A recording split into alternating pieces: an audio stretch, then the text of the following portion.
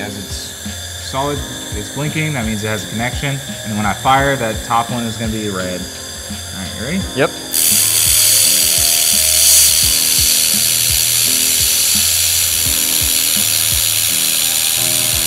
Now I'm barely moving my hand. I'm kind of just letting it push me.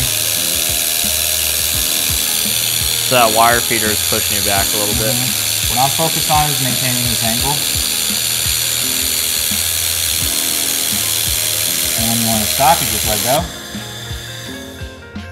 And then what you like to do is just pull it out and then clip it. And then we'll go back later and fuse that right there. Now you could do where you're welding, and then just kind of pull off, and then it'll stop itself.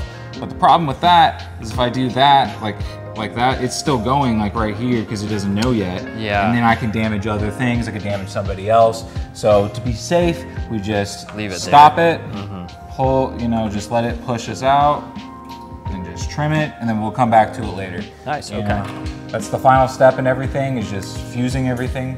Look at it, it's even on both sides. Yeah. Yeah. It's kind of right down the middle. And that's what we're looking for. We want to make sure that there's even fusion on both sides. Very cool. And you can see it on the Oh back. yeah. Wow. I went a little slow right there, so you can see that the heat built up. Right. And then I kind of let it just, and then there was another snag.